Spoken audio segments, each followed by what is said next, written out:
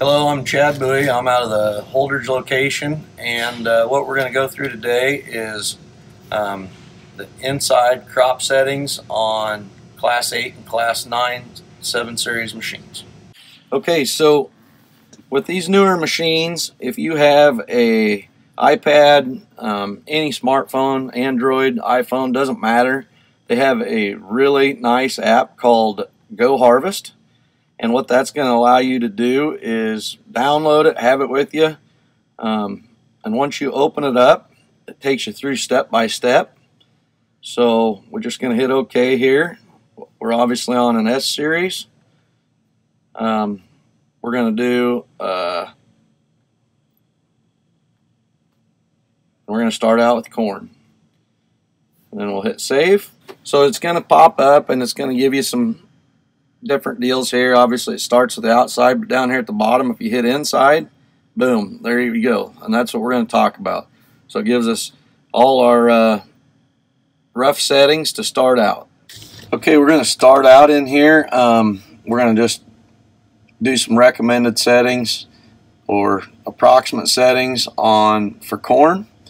And on these newer screens, works really good compared to some of the older machines. It's as simple as just, you can see on our home screen here, we got things set up, so just touch in the middle of that and boom, it brings us right to our settings. So for a threshing clearance, for example, if we want to start with that on like a 26 or 28, just simply scroll it to there. You can see as that's turning, that means it's adjusting. Threshing speed. Now, as you can notice, the threshing speed is on 0. Remember that to adjust that, we've got to have our separator engaged and our combine running at full speed. For corn, you can start at like 350 or 400. Cleaning fan is the same way. It's at 0 until the machine is engaged and at full speed. Start the fan speed maybe approximately 1200-ish. Chaffer clearance, you can set that up ahead of time. Let's maybe start that at 16 or 18, and then our sieve clearance maybe 8,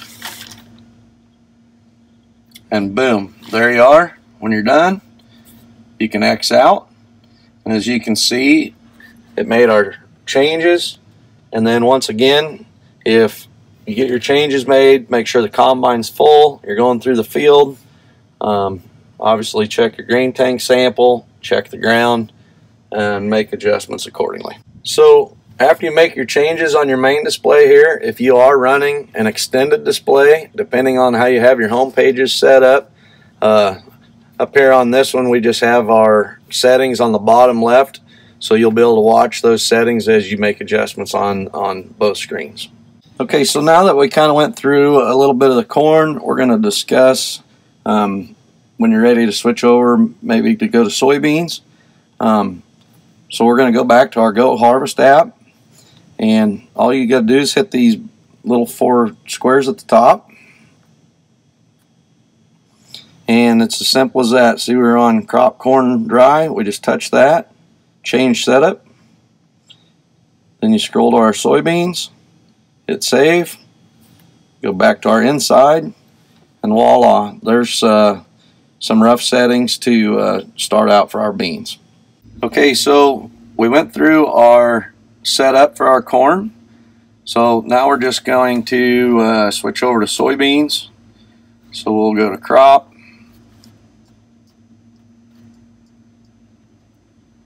switch to soybeans, hit OK, hit OK again. And so now we're ready for our soybean setup. Once again, it's as simple as touching the machine. That takes us to our current settings that we had set up for our corn. Now we're ready to go to beans. Threshing clearance does not change a whole lot. You may increase it a couple for your beans. Threshing speed, we can go to probably 500 or 600, and once again make sure our separator is engaged, full idle, or full throttle, excuse me. That'll give us our number.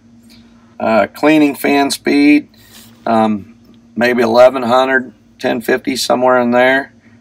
Our chaffer clearance, just depends on what kind of crop. You know, we can maybe drop that down to 15.